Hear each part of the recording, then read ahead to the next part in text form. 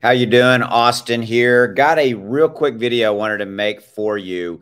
If you are a Terra Luna Classic, a Luna Classic holder, or thinking about becoming one or interested in it, these are some really key dates that you need to know about Luna Classic that impact you. Okay, now, before we get into that, I want to say thank you for your support, as always. Definitely hit that subscribe button. I cover now Luna Classic every day on my channel because you guys have voted and told me you want me to do so. So thank you for supporting me in that endeavor. There's your word of the day. It's a good one. So before we get into this, though, I want to, oh, by the way, let's try to get this video to 500 likes to tell the algorithm that it's here.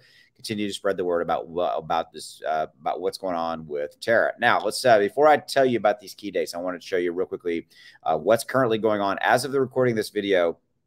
Terra Classic is right now sitting at about 3 zeros in that 5 range, up about 20-25%, kind of trading in that tight range right there. You can see it's at 5348. Internet's running a little bit slow, but again, wanted to make you kind of aware of that. Okay, so here are the key dates that you need to be aware of for Terra Luna Classic and the activation of the 1.2% burn tax proposal. Okay, so what this really means, here's what it comes down to, that there is a 1.2% tax that's going to be on every single transaction of Terra Luna Classic, which, by the way, we're talking about north of, there's 3 billion, that's with a B, $3 billion worth of daily volume right now on Terra Classic. Okay, so just to get that some perspective of how big this can be. Okay, so some key dates are, okay, right here.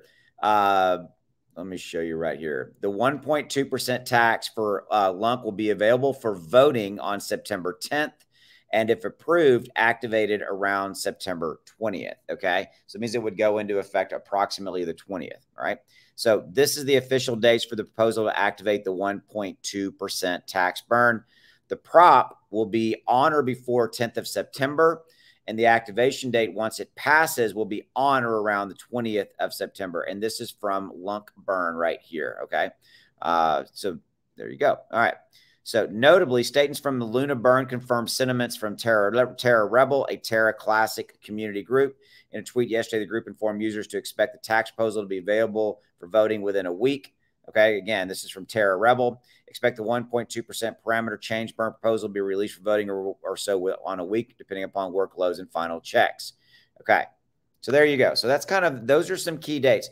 The run-up that we've seen inside of Terra as of right now, you can see it finally loaded that screen, are running about 24%, but we've gone up dramatically. I mean, you can see that in the last 7 days, again, just this meteoric rise, okay?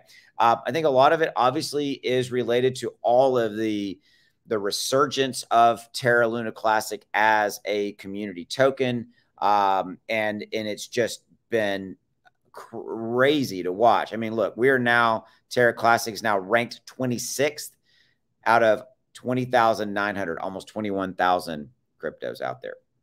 So it's my job, again, to keep you updated kind of what's going on all things kind of going around with Terra Classic. Those are some key dates that you need to know. Thank you for your support of myself, my channel, my videos. I'll see you. Have a good one.